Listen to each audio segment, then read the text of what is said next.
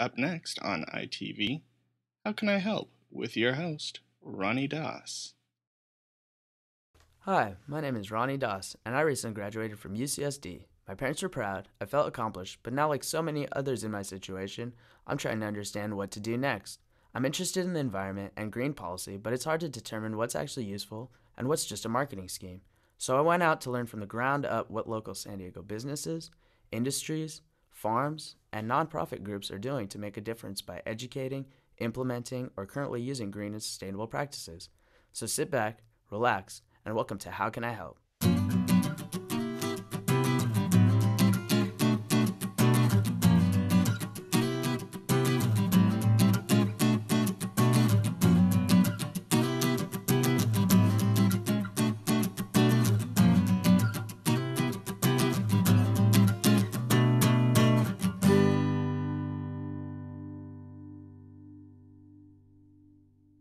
The San Diego scenery makes us a city built in a picture-perfect place. Based on our postcard paradise, I want to see who's setting the scene by planting plants using green and sustainable techniques. Hope you have the stamina to keep up with this growing adventure as we go native with planting plants.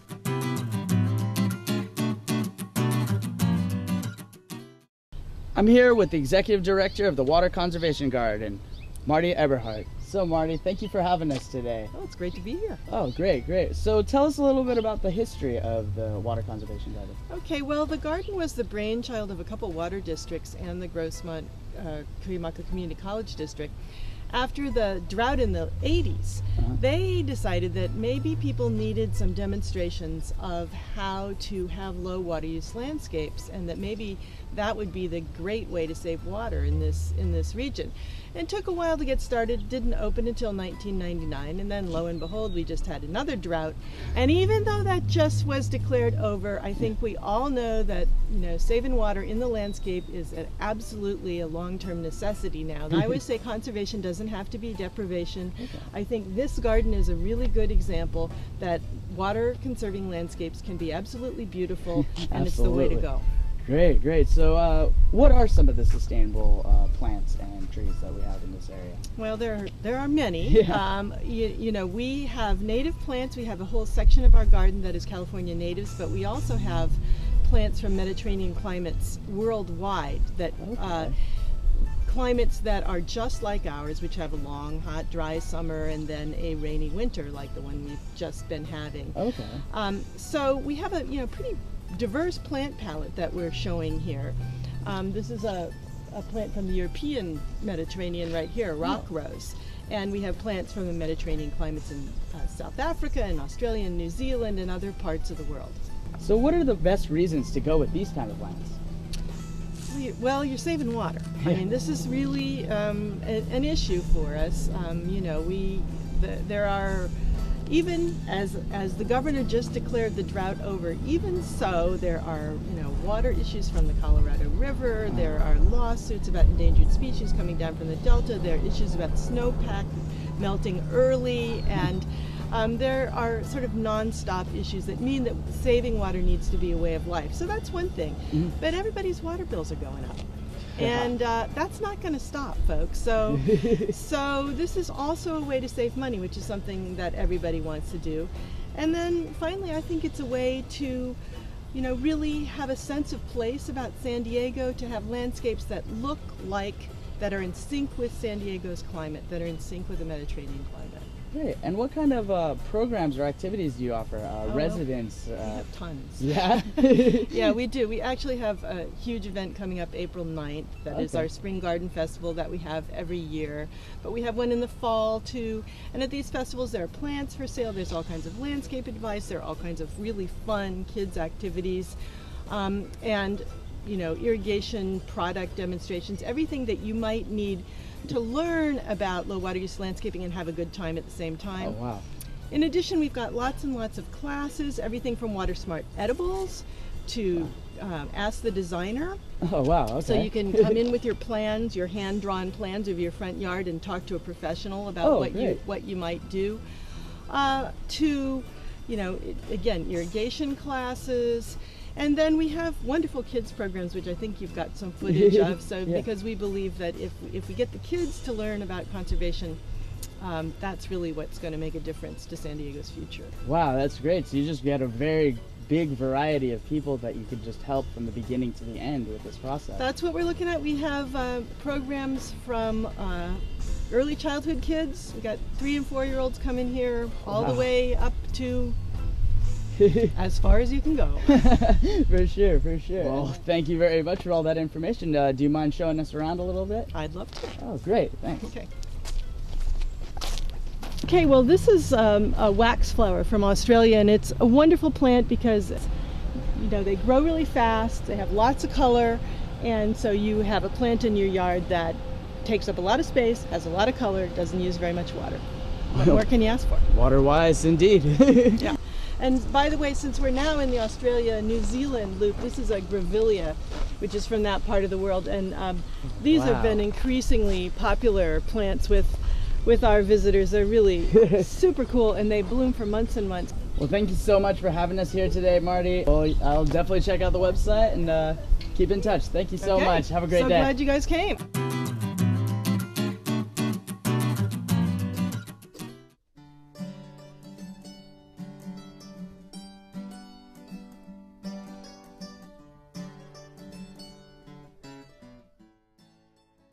We're here in beautiful Chula Vista, California, and yesterday I got to check out the conservation garden and really kind of find out a little bit more about native and sustainable landscapes. So we wanted to come out today and get a good feel of somebody who's actually putting landscapes into their residential garden. So could you tell us what motivated you, why you decided to? Absolutely. I'm from Virginia. Oh, okay. And in Virginia, there's lots of rain. And after 30 years in Southern California, I finally decided there was not lots of rain. Yeah. My water bill was going up. Oh, okay. And I have been interested in a low water use landscape almost since I moved here. Oh, okay. Then I met Susan. Oh, great. And Susan said, I do this. I said, oh, wonderful. Come over and let's talk. Perfect. And that's how it started. Great. So, I mean, you've been working on this project for a while. So, what did you do? What were the steps? How do you start with landscape design? When I design a landscape, when I consult with a client like Jeanne, the first thing I do is I like to understand how she's going to use the garden. Okay. Is it something that's, you know, for entertaining? Is it something that she wants to have some sentimental plants in? Is it something that's just about water usage? Or are there bigger issues? And Jeanne had this aesthetic, this beautiful aesthetic of softness and greenness and lushness that I wanted to personify in this garden. So beyond just low water use, it had to be beautiful. Okay. Absolutely. That was your big thing, was Yes, that it has to be beautiful. Has to be beautiful. Awesome. Amazing. So, yeah, what can we do today? How can I help, Susan? Well, in the backyard, we planted fragaria, which is a California native strawberry. And one of the things that is really important for me is that I come back and revisit a garden to make sure that the kinds of things that took are really taking, and we encourage that. So we're going to plant more fragaria. Sounds amazing. Let's get going. Okay. So we're in the backyard. Could you just show us a little bit of what we have to do? One of the things that's worked in this garden has been the California strawberry. You can see some of them around here. This one is doing quite well, and it started to throw off babies. We're going to encourage the covering of this area as a ground cover by putting in more of these, and these runners actually will produce new plants. So we're going to put in a plant, and it's going to have baby plants. With California natives, you don't dig a big hole. You dig just enough to put the plant in. They don't like to have their roots disturbed. Okay. And they do want to get right into the native soil. So you're not amending the soil, you're not putting any additives in the soil, nothing. Okay. They want to live in this soil. So we're going to put this baby right in here. Okay. Let's dig this hole in. You want to dig? Yeah. There we go. Got it.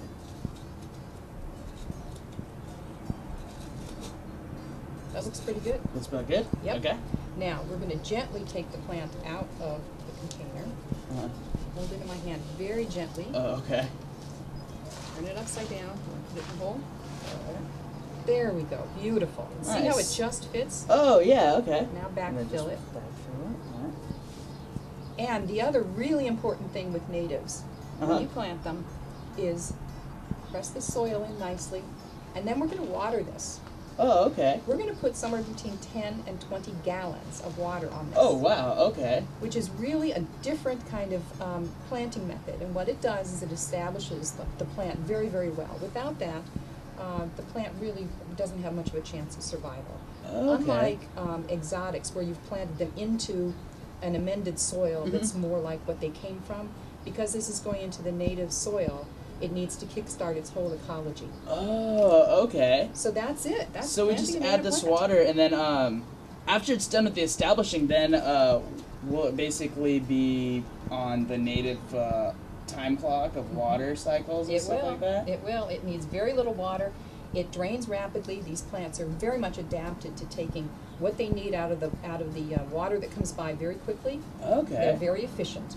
And you'll start to notice that they're happy when they start throwing off their runners. Okay. And in fact, we have some fruit on this one right over here. Yeah, I was noticing this right here. So Yep. these are the little strawberries. Those are strawberries. They're edible. They're sweet. Oh, really? They are a delicacy. Really? Yes. And Would you you mind if I harvest take one, the Jean? crop. No, go ahead. Wow. That's really delicious. That's They really that's a good, are. that's a Yes. nice, sweet, like, packed flavor. Yes. Yeah.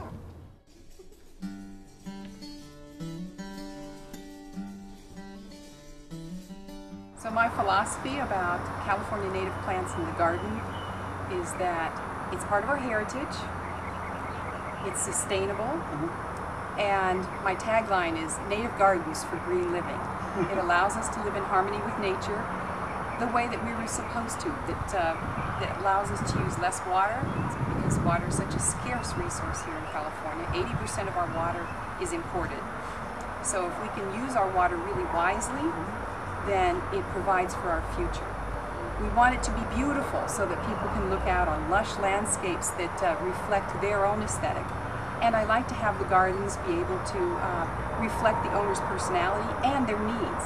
If they're entertaining, if they have children, animals, all those sorts of things. Even if they want to grow something like tomatoes, zucchini, whatever, all of that fits together with native gardens. Absolutely. Well, that sounds amazing. I'm so happy that your company is helping advance San Diego. Thank you so much for your time. Let's get established with water conservation as we go out on a limb and branch out to Hunter Irrigation. Landscaping accounts for about half the water Californians use at home. As an innovator in irrigation, Hunter is making traditional and sustainable landscapes more water efficient. So we headed on down to San Marcos to see how irrigation and water conservation get connected. So how does Hunter Irrigation fit into the sustainable landscape picture? On the local level is how we manufacture. We were founded in 1981 by Ed Hunter, who was definitely an innovator.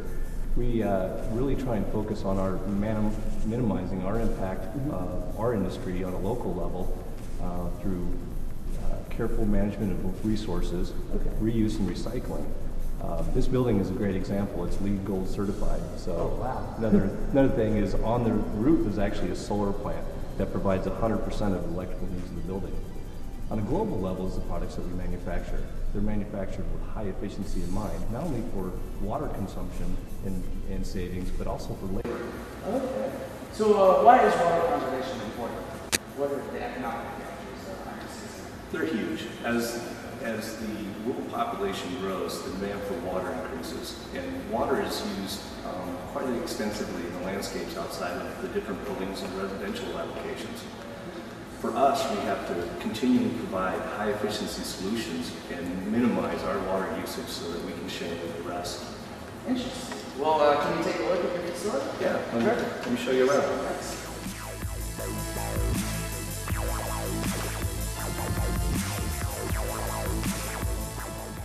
So is there a reasonable timetable to recover your costs when you're making a sustainable landscape? Very reasonable nowadays. It also depends on the existing system, the condition of it, as well as the prior practices. But it could be as little as 1 to 2 years, depending on how elaborate of a retrofit and improvement is done to the system. Oh, great. Is retrofitting an existing business or residential system easy to do? It's extremely easy. Let me give you a little quick demonstration. This is a typical pop-up lawn sprinkler, and it's currently installed with a traditional spray nozzle. Out in the field, basically all the thing that has to happen is the traditional nozzle is removed. Take that off, remove the old screen, and drop in one of our MP rotators, which is a high efficiency spray nozzle, and thread it back on the sprinkler. Wow, it's easy as that. Yeah, after that, you set it up and adjust it, and it's done. Now the sprinklers will be 30% more efficient than the traditional spray one that was in here. Wow, that took you, what, 5-10 seconds to do? Yeah. You might have a lot more sprinklers on the site, so Yeah. it may take a little bit longer than just this one simple. But Yeah. it basically is effective and an easy way to upgrade a system. All right, Ronnie, I'm going to take off. We're ramping up our sales, and the season's upon us, so I'm going to leave you with Darius Catalano to explore some more of the innovations here that are happening at Hunter Industries. Thank you so much, Troy. Take care. Have a great day. Thank you, Darius. Thanks for your time. Hey, no problem. So, what are your day-to-day activities in designing, producing, and manufacturing Hunter Irrigation products? Well, the engineering department here at Hunter is very involved in performing quality checks and performance testing on all our products to make sure that the customer's expectations are met. Hunter Engineering is also very actively involved in new product development projects. So an engineer day-to-day might meet in the test with the test group, might meet with the product development project, and case in point, Hunter has been pretty consistent in releasing new products just about every year. Yeah. Darius gives us a look at the inner workings of Hunter Irrigation as we checked out the manufacturing done right here in San Diego. What is the MP rotator? The MP rotator is a revolutionary spray nozzle and water conservation tool from Hunter Industries. The main difference with the MP rotator over traditional spray nozzles is that the MP rotator puts down water at a much slower rate, and we call this the application rate. Because water is applied more slowly, the soil has a better chance of soaking up all the water. Most standard spray nozzles have an application rate that's greater than the soil absorption rate. Well, thank you for your time. I really learned a lot about efficient water use, irrigation innovation products, and got a really good, clear picture of sustainable landscapes. Great, glad we could help. Thanks for coming. Thank you.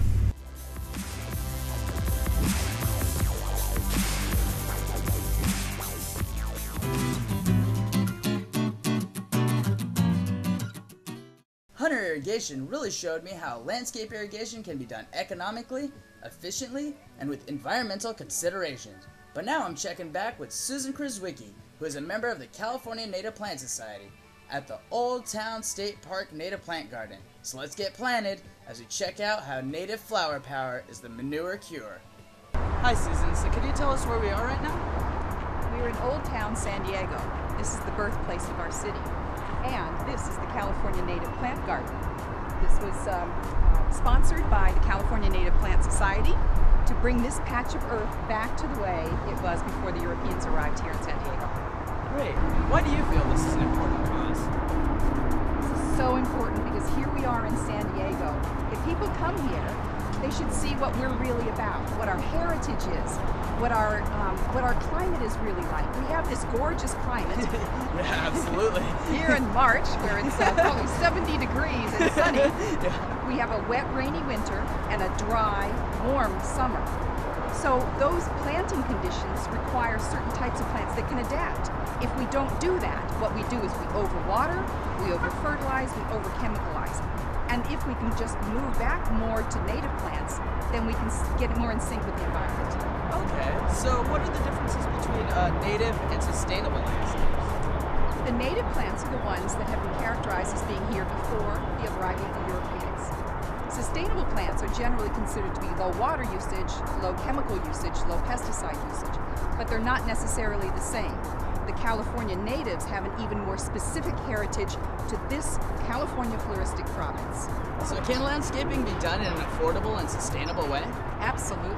Native plants make a really good alternative because you don't amend the soil, you don't bring in a whole bunch of soil that you have to buy. There's no transportation costs involved in that.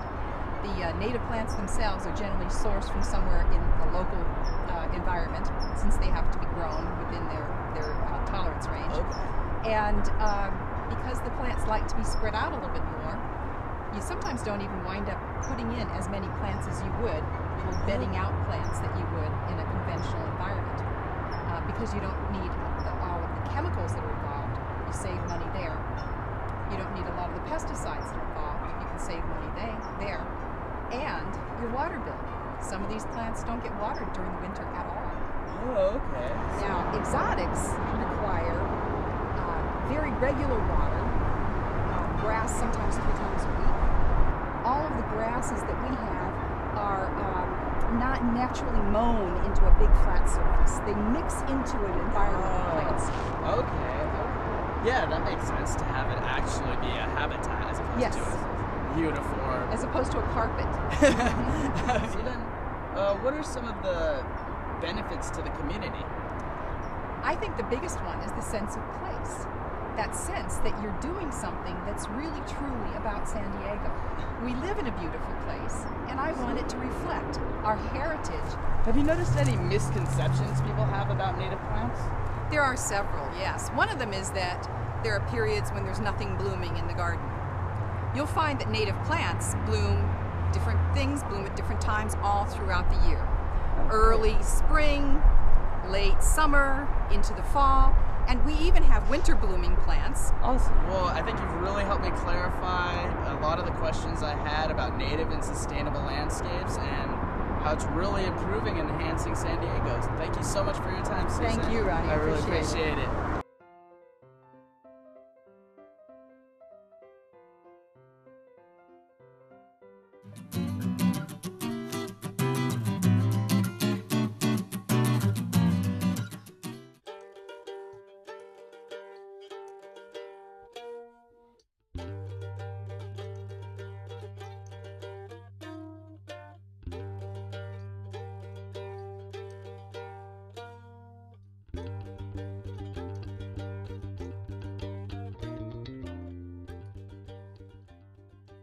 Thank you for inviting me to your home. I'm real excited to learn more about the green and sustainable practices people are using in sustainable landscapes. And I just really wanted to get to know how people are actually applying it into their own homes. So what got you guys interested in sustainable landscapes? Ice plant on the slope back there, a few straggly rose bushes and Nile lilies over against the fence. And it was very, very boring. Yeah. And I met Phil, who was working for Parks Department, County Parks at the time, and he said, you could have much nicer things in your backyard than what you have. Oh. And the rest is history. Great. And then, so was landscaping a gradual progression or something you guys just, as soon as you came in, you're like, I want to do? Very gradual. Gradual. It was a progression of putting in different things, seeing what worked, what didn't work, what died. Yeah. And things do. Yeah, Things do, yes. We started with a Monterey pine, which we bought as a living Christmas tree in a pot. And that was absolutely the wrong choice because it's not native to this particular area. And as we discovered, things like that are not going to be happy. Okay, so there was a little bit of a learning curve. There was a pretty big learning curve. Pretty big learning curve. We would plant things like sages in this part of the yard, which is the lowest part of the yard, and the rains collect here, and the sages promptly rotted and died. Oh, So okay. It took us a while, but eventually we learned not to fight nature, to select appropriate plants for the location, and to select plants that are appropriate for our immediate area. And that helped. Yeah, I can imagine. For people watching, how could they begin creating something like this?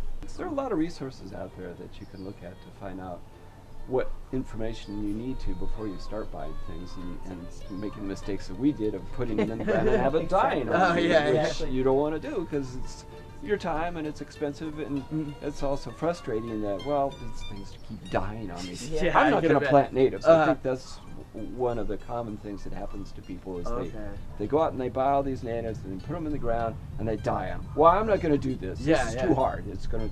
I'm frustrated and they're going to die. Okay. Since you began this garden, have you noticed any misconceptions people may have about native plants or something people have brought up? A lot. Well, I think probably one of the oldest is that once you mention natives, people think, oh, cactus, right? Okay, yeah. Well, right, yes, there are some cactus that are coastal and a few in this area that you could plant, but most of the cactus, they belong out in the desert. So sure, if you live out in the desert and you want to plant natives, plant cactus, but that's probably one of the oldest. Okay. Yeah, one of the other misconceptions is that if you plant a native plant landscape, it's going to look like Coles Mountain in the summer. It's going to be brown. It's going to be brown and dead and ugly. And in fact, you can select things. For instance, the toyon here, in our front yard, we have a plant called lemonade berry. These stay nice and green and beautiful year-round without any water at all. Once you get them established, you do have to water maybe the first year. Okay. But not all the time. And that's the other misconception people have. They kind of kill their plants with kindness. They do it sometimes by watering them too much. Oh, or really? fertilizing them.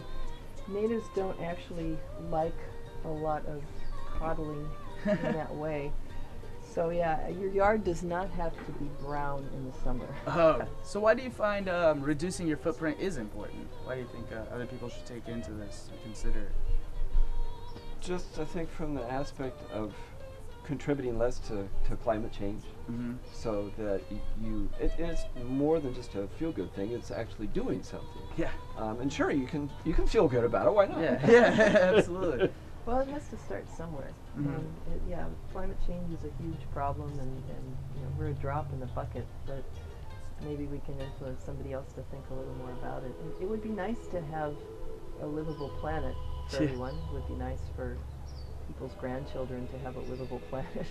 Once you get going, I don't really fuss with the yard very much. I might have to do a little pruning now and then if things get over enthusiastic. Yeah. No fertilizers. No fertilizer. Nice. Don't have to worry about the irrigation system. Don't have to think about any of that. You just kind of enjoy what comes up. Nice. And so I take it you guys enjoy your landscape? You guys have enjoyed this decision? Very much. Very much, very much. It's great. That's amazing. Well, thank you guys so much for inviting us to our home. And you're welcome. This is a beautiful place. Thank you so much, Phil. Thank you so Kelly. much for coming. Yeah. Through landscaping, I learned water conservation necessities are a recipe for action. So it's great to see some solid solutions with native and sustainable landscaping. Hope you enjoyed the show. See you next time on How Can I Help? To find out more about all our wonderful guests or to get some information about this issue, be sure to log on to www.howcanihelpsandiego.com. See you there, Eco Diego fans. On the next episode of How Can I Help? Production is a process, and we're taking a time out to catch up. On the next episode of How Can I Help? We get a local buzz when we check out San Diego's homebrew and craft beer community. Think while you drink, and beer no evil. Friday, July 29th at 6 p.m. Only on ITV, Channel 16. What you want, what you want.